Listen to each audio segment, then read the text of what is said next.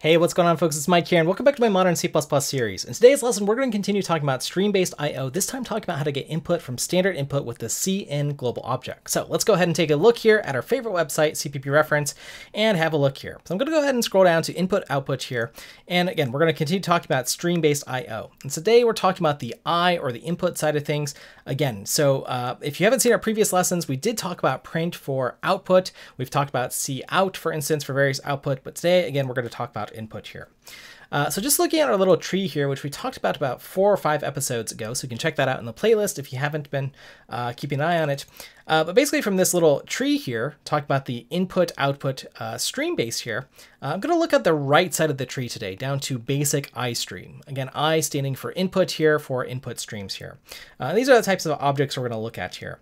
And at the bottom sort of this tree, you're going to see there's IF for input file streams, and I string streams, which are the kind that we sort of control here. But we're just going to look at the basic I stream here, which is going to be useful for C input. And again, let's go ahead and just take a look at that and take a look at the global object that I'm really interested in today, which is cin. Now, of course, you get 2 versions of this, just like with the cout functions. You've got the wide C input version here if you have 2 byte or multi-byte characters, and then you've got the cin, which is just sort of the read in 1 character, sort of the English alphabet style input here.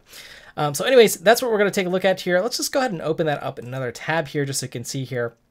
Again, that's defined as an input object. Again, we include the IO stream here, but again, you can see its type of I stream here.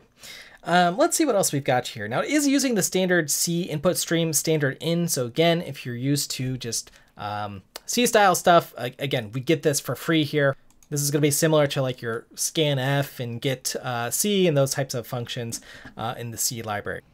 And then also of note here, the C stands for character, so character input. That's where the name comes from. I usually would pronounce it as cin. Some people might say sin, but I think it's character inputs clear, or cin. Folks will know what you're talking about here. Okay, let's go ahead and do a basic example, and then we'll look at some of the functions here. And let's just go ahead. We need something to input here, x, so we're going to store a value there. Standard cin, and then I always think about the stream operators as where I'm writing to, like directional arrows, right? For our cout stuff here, we're writing to the output. So you see the arrow sort of going in the opposite direction. So x is, and I'll put a little colon here, and x, and let's do an end line here. Whoops. Let me go ahead and fix up a few of these things here. And let's go ahead and input our stream operators. And of course, if you mix these or put them in the different directions, you'll get an error because you can't mix those functions up. Okay, so I'm going to go ahead and hit enter. If it compiled successfully, which looks like it is good, and then I'm running my program here, and then now it's just waiting for me to do some input. So let's just put in 5 or something. I'll put enter, and x is 5. Simple as that. We've got our input from standard input. For free. It's set up with every process that we have here. Let's go ahead and run again here, but this time I'm going to go ahead and hit space a bunch of times here and just put 57 and hit enter. And again, you'll see x is 57. So just really important to see that it's ignoring the white space here.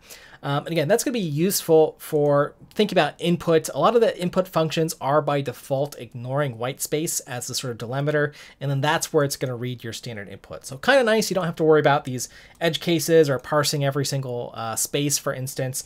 Now, if you do want to write your own sort of parsing functions, you can use like standard get and just read 1 literal character at a time. Maybe these spaces have meaning for you.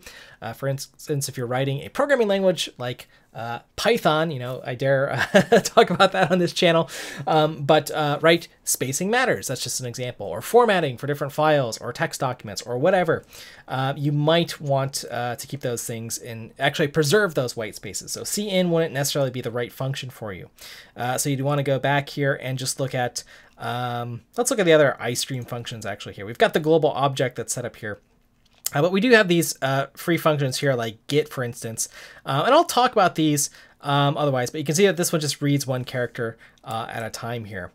So those might be of interest. So anyways, let's do some more interesting things with cin here. Let's see. So here's a nice little tiny example. I'm going to comment these out because otherwise I'm just going to be doing a bunch of input every time. But let's go ahead and do x, y, and z here. And again, let's go ahead and try to read in maybe 3 values from the user. So again, this is where streams can be useful, really nice and composable here. And let's use our fancy print line function here. And I'll just write out these values here, X, Y, and Z.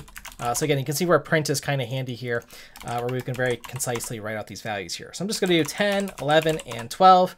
And you'll see nicely here 10, 11, and 12 printed out here from our input. So just reading in one object from the other, left to right, and you can see where it's stored correspondingly.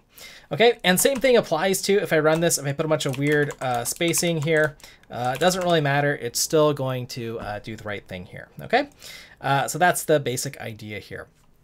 Now we can also do some other things here. Let's go ahead and keep moving along here. And let's go ahead and let's work with some other data types other than numbers here. So for instance, let's work with strings here. Let me just comment out all this here. Let's go ahead and create a string here for a line. Let's do cin line. And let's go ahead and write out, our line is. And again, I'm mixing in streams here with print line, but it's just kind of nice because we might want to do some other things with it. Let's go ahead and run this and say our line is, hit enter. And it's just going to say our line is R. Okay, so again, it's doing the same thing. Cin, again, is just reading all the characters until it runs into a white space here. Okay, so we can take a quicker look at it, right? This is the operator that we're using here, the arrows, so I'll just highlight them there. We're extracting formatted data here. Let's go ahead and give that a click here. And then you can see that it's basically overloaded for all the basic types here. Let's see if there was actually string explicitly. I guess string wasn't explicitly mentioned there, but it is there. So we can see an example here. So again, anyways, we're extracting a value from input stream, potentially skipping preceding white space, which we showed here. And then the value is stored in the given value here. And then you can see here, I mean, it's just useful to see in the actual operator overload here that these are all by reference here. And that's how this value is getting stored here, right? Line that I'm passing in here, it's by reference. So that's why it's storing in this variable here, okay? Really important thing, just a subtle note here. If you've done some C programming, in C, we use scanf, right? So you have something like scanf, and then you'd pass in like, the address of the actual value that you're reading in here. And that's why, because you needed to store it in somewhere. But in C++, we have reference. We can pass by reference. So again, that's why you get that little reference thing there. Let's see what else we got here that might be interesting. Yeah, here's kind of interesting. I mean, this is building in the string stream. So if you want to create your own, again, we have cin or the character input global object defined for us. So we don't really need to do this. But again, the point of these operators here for our stream, as you can see, it's reading in here, is that we can read in formatted data. So in this particular example for the stream, you see n would be 41, f, which is a floating point type, 3.14, and it's reading in those appropriate types as you move forward. And then we've got to change the type of data that we're reading in with our format flag, and then we can read it in a value like false, for instance. Now you can, of course, just pass in 0 or 1 here, but again, this is maybe a little bit more intuitive, or if you're parsing some data, you could do that.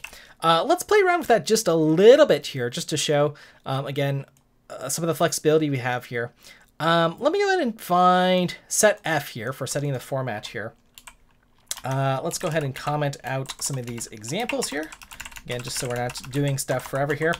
And I'm just going to read it in some other value here. Cin, A, and let's go ahead and write out A is, and then we'll go ahead and write out the value A. And let's just go ahead and make sure this works. Okay, A is 15.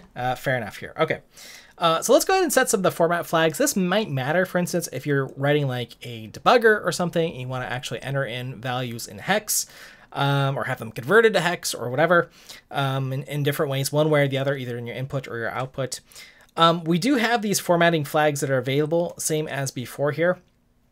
Let me see if we actually just have an example here and let's do it from, let's see, I guess we've got it from, yeah, I guess we've got it from iStream here. Let's go ahead and click on, let's do hex here. And I'm just going to go down to the example here, right? Here's all the different flags we have. We do have to set this base field thing here. And yeah, this is the basic example that I want us to grab here. Now this is doing it with cout. I'm going to show you cin just so it's something different here. But we can actually, if we do this with cin here, so again, cin is just a globally defined object. That means it has member functions here, set f. And let's do, let's see, standard. Let's see if I can just do standard hex actually. And then standard ios base field here for the two parameters. Now this doesn't really, I guess I didn't document here the actual member function call. Maybe it is somewhere buried away in C++ here. Let me see, can I just do that? No, it's going to complain to me. I need the actual format flag, so I need to do it as is shown here. I wonder actually, can I just do iOS too? There might be a, let's see here, overload. No, okay, I'll just do the whole thing. Standard iOS base hex. Okay, so that's working. Hands off the keyboard. It's waiting for some input. Let's go ahead and put in 10 here. And then it says A is 16 all of a sudden. Okay, now why does it do that, right? Well, let's kind of put together some of the things that we've done so far. I am setting my format flags to read this in as a hex value. Okay, so what is 10 in hex? Well, 0 for the sort of least significant digit, and then 1 times our base, 16, that's going to give us a value of 16. And then cout is just writing that out in hexadecimal, right? And then as we learned before, let's go ahead and just do this in hex here. Okay, I'll go ahead and put 10, and then I'll get 10 back because it's writing out in hex here. Now let's do just a little bit of a, you know, so you don't have to ever use one of those calculators from decimal to hexadecimal here. Let's go ahead and do something like cout, enter a value in decimal, and just put a little semicolon there. So it's going to enter a value in decimal, 10, and it's going to say A is A. Okay, let's do another example here. Enter value in decimal. Let's do 11, which is going to be, well, B. And if I do 12, I should see C, and you get the idea here, okay? So now that's a nice little calculator you have here. Now I want to do one other example here that I think is going to be relatively common for you. And let's actually revisit this example here.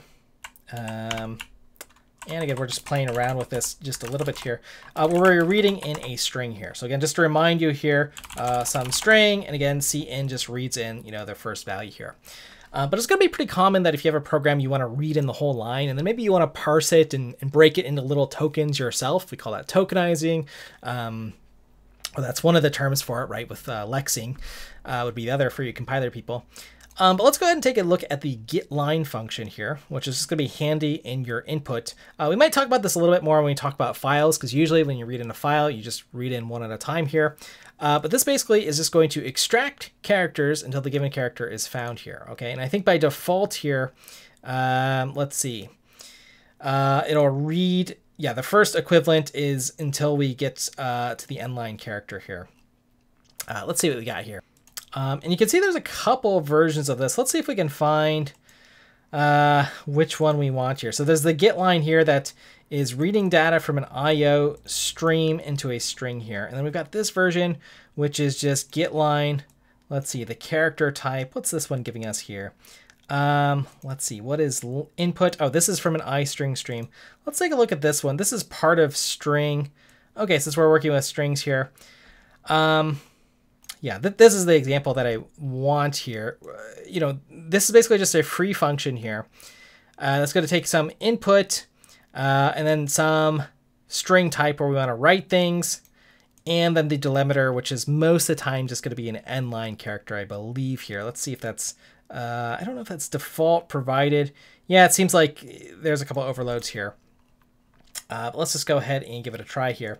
But the main thing that I want to show you is that instead of doing this, what we want to do, if we want to read in the whole line and then parse it, I'm just going to use this getLine here, and then we're reading from standard in. And where is our standard in? Well, it's this global object, right? This is some sort of string buffer that is able to read in stuff, and then we'll store it in the line here. And then let's go ahead and run this. Compiles, hands are off the keyboard. The full line that will be stored in the variable line is, you know, ...